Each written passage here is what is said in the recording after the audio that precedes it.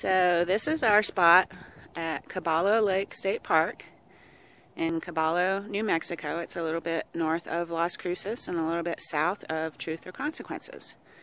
And Truth or Consequences is a really awesome town. We'll go over that with you later. But this is our spot. It's kind of like a pull-through. They all are. And we got this really nice pavilion here with a picnic table and a grill. Pretty awesome place. I'll show you the view. This is our view from our living room window over the couch. Got the lake and the mountains. Very pretty. The Rio Grande River is on the far side of the lake, and there's a dam to the right of us, and then the Rio Grande flows down towards El Paso in Mexico.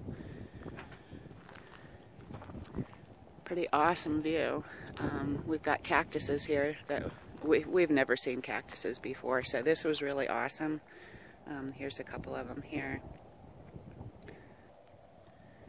And they've got these little cactus gardens planted around the property. This was really awesome.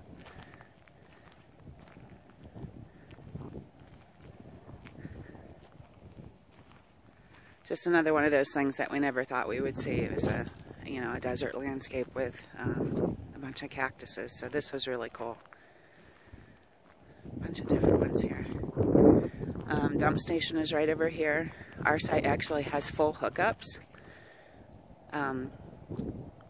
This property is divided into 3 small campgrounds. 2 of them don't have sewer, and ours does have sewer. It's only got about 7 sites with full hookups, but the dump station for the whole campground is right here. So this was $18 a night, and then you have to pay a $4 per day use fee, like a day use fee. So it was $22 a night. A bargain for full hookups. It was really awesome. There's some more mountains over there. It's just a beautiful place. This is one of our favorite campgrounds. Definitely in the top 5 so far.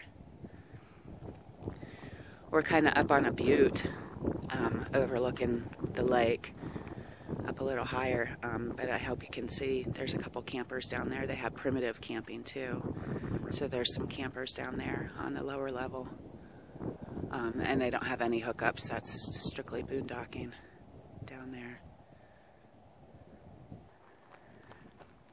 Dumpsters are really close by, almost right next to us here. And you can see there's one of the other campgrounds close by. Here's the bathroom for our section and the section next to us. I haven't been in it yet, but I'm going to go in it real quick so I can tell you what it's like.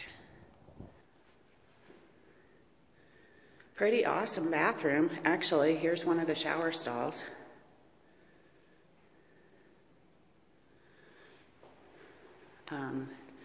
Not quite sure if they just didn't finish over there or if it fell down later or what, but the stalls still look good. There's a bench right here. But they've got the shower enclosures put in there. Real nice and clean. The floor looks fairly new, so they must have remodeled these at some time. Here's the sinks. Nice mirrors. And here's the toilets. Yeah, looks good.